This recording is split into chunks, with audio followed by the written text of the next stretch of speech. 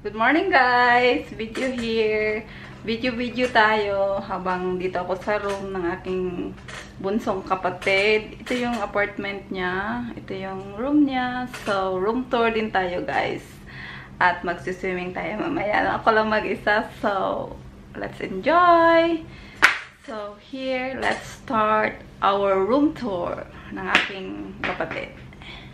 So, ito yung bed niya. Kakulay din ng wall niya, no? Blue. But this is my favorite color also. Blue. But actually, sky blue is my favorite. Meron siyang dalawang stuffed toy. May heart shape na unan. O, diba guys? Relaxing. Yan yung pinto. Yan yung palaki charm niya dyan sa pinto. Tapos, let's move on. Ayan yung sapatusan. Tapos, ito yung malaki niyang salamin, guys. Ito yung OOTD outfit for today. OOTD daw. Ano siya? Parang batik. Ano ba yung tawag niyan, guys? Yung parang, para sa atin, parang yung pang-Muslim na suot. Pero I like it. Ito yung ano. So, dito tayo sa kanyang desk area. So, sa malaking salamin niya guys. Tapos, may mga stuffs din sa taas. Yung mga pa-frame niya, mga pictures. Yung mga pictures niya guys. Yung mga memorabilia ng aking sister, Janelle. Ayan siya. Kumate ng kasal. Siya din. At yung fan niya. Pa tayo mag-focus sa camera. Of course, siya. And of course, yours truly with mother. Kung nga ba to? Oy, focus naman kayo dyan. Oy. Okay, so stuffed toys. Tapos may ano siya dyan guys. Cute na bahay-bahayan. Na? Yes. Tapos is toys. Stuffed toys. Siya si laptop. May speaker. Tapos meron siyang aquarium dito guys. Na ewan ko kung buhay pa ba yung isda. Meron isa. Ayan na, nasa bahay. Siya lang mag-isa. Wow, naman si Isda. Lonely. Ito si laptop ko. May mga ano din siya dito guys. Bookshelves. Shelf. Tapos, mga random stuffs pang beauty. Yan. Tapos, lagayan ng damit dyan. Mga sapatos niya. Bags. Upuan. Stops. Tapos may aparador siya dito guys. Mga luggages. Yung bedsheet niya dyan nakalagay. Tapos mayroon din siyang ano dito guys. Aparador na may whole body mirror. Hi! Mirror. Tapos mga damitan niya. Tapos yung ipapabox daw namin sa Pinas. Kung kailan yan mapupuno. At of course, may ano, yellow unan. Tapos, bakit ba mahilig ka sa blue, bunso? Blue din yung lamesan. Yan, mga random stuffs. Lagayan ng plato. Ito si ref. At may mga pictures siya dyan, guys. Siyempre, yung mga churchmate, si pastor, si pastora, of course siya. Tingin mo, bunso. Ayan si bunso. Bunso. Yung maliit na lamesa, may dalawang rice cooker, nasira na yung isa, may kettle. Ito yung oven namin, pag trip na magluto ng tinapay or cakes. Mga random stuffs guys. Yan, mga kawakawali, mga ano, hugasin. And dito yung veranda. But before that, tingin muna tayo sa ating CR. So, si CR may ano, Siyempre, may pamunas ng paa dyan. Ito yung cute na CR. Yung CR, toilet, comfort room. So, may sink, may pasalamin. Lagayan dyan ng mga toothbrush. Yung planggana or yung pag naglalabay, nagagamitin. So, yan. Dito tayo sa may kurtina to guys kasi salamin din ang nito. Of course, ito yung veranda. Sorry. Siyempre, dito siya nagsasampay. Yan yung ng aircon nilagay. At kasalukuyang nag-aircon kasi mainit dito sa Thailand. Ito yung mga lagayan niya ng siyempre basahan, yung mop, ilagayan ng hanger. But guys, I let you see na makikita rin dito ang swimming pool. See, blue din ang kulay ng ating swimming pool. Puro na lang blue. But of course, it's very relaxing. So, nakakahiya din mag-swim-swim din guys na very sexy ka. Kasi, ayan na, makikita ka. May maninilip sa'yo dyan. Hi guys! So, ito yung niya. Maikli daw. Yung kunting room o small room. So, actually, nasa second floor kami guys. Ito yung bagong room niya. Kasi dati, nasa 304 room kami. Ngayon, nasa 307. Pero magkapareho lang din yung niya. Yung style o yung view sa loob ng room. So, nasa second floor kami, tapos igagala ko kayo doon sa third floor at saka yun sa rooftop. Na minsan doon din ako nagsasampay. So, let's go guys. Punta tayo doon sa taas.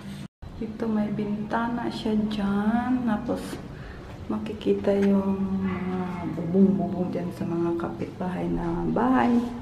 So, actually, dito sa hallway, yan maraming mga room. Tapos, aakyat tayo guys. Ito second floor o third floor ba ito? Bakit tayo sa taas?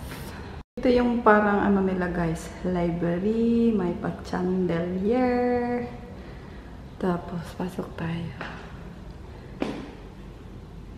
May desk sila dito. Wala nga tao dito guys eh.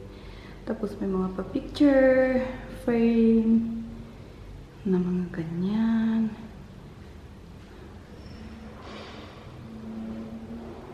Tapos, of course, may bintana. May mga kita ba guys? Yan, mga picture. Tapos, mga books. Kaunti lang guys. Nasa bookshelves.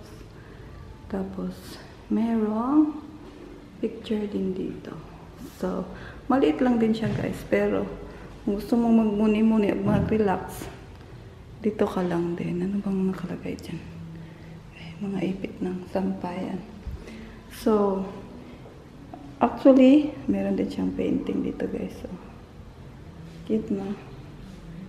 Actually, mainit ito guys. Di ka rin makapag-relax. Ito yung papuntang rooftop. So, saan natin? So, ito yung rooftop dito guys. Malawak siya. Tapos, pakita ko muna yung rooftop ha. Tapos, may mga halaman din sila dito. Tapos, may mga ano ba yan guys? Tangke. Lagay ng tubig. Yan. Oo.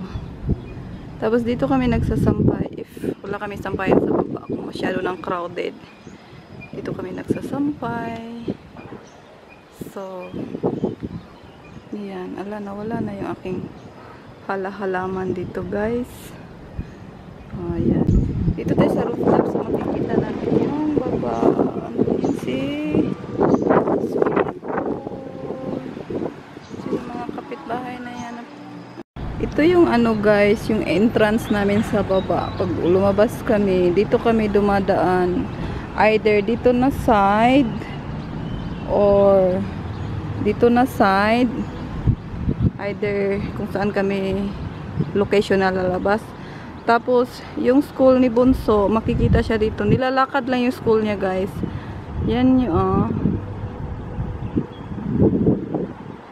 makikita lang. Yung may parang ulo na babae. Yan. Yan yung school niya. Yun yung school niya, guys. So, ano lang convenient para sa kanya kasi nilalakad lang niya from here to her school. May mga garden, mga halaman dyan, guys. Sa mga kapitbahay. Tapos makikita rin dito si McDonald. So, yan lang, guys. Hala, napakahangin. Umalsa yung aking damit. So, ito. Tapos may mga pasatellite sila dyan. So, ito yung itsura ng rooftop dito, guys. Yan. Guys, dito na tayo sa swimming pool. Swim tayo habang nag-iisa. Ako lang naman dito magsiswim. Tapos dito magbasa tayo bago mag-swimming. So, let's start. Shower muna tayo bago pupunta sa swimming pool. Woo!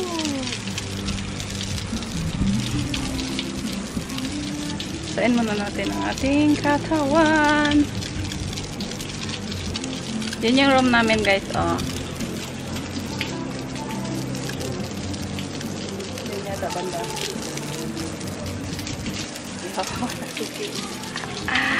Sarap paligo. Hi guys, nilagay ko si camera sa lilim kasi mainit. Iwan ko siya at nood lang tayo hawa ako nag-swim. Ewan ko kung makukuha makakaswim.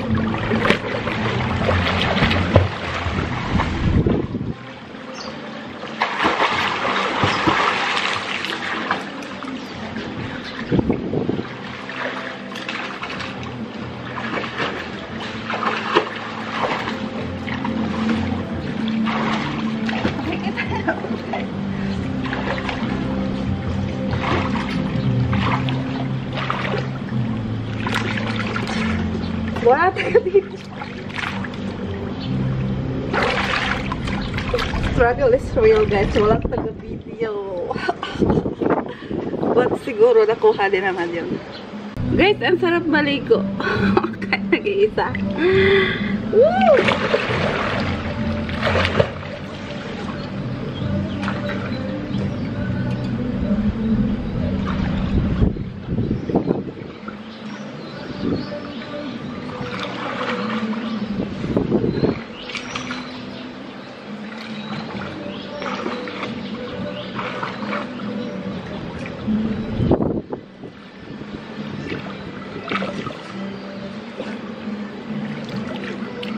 Wala tayong GoPro, guys. Pag may GoPro, masarap sana mag-video-video sa ilalim ng tubig. But hey, walang taga-video. Shake. Patayin ko lang. Mainit.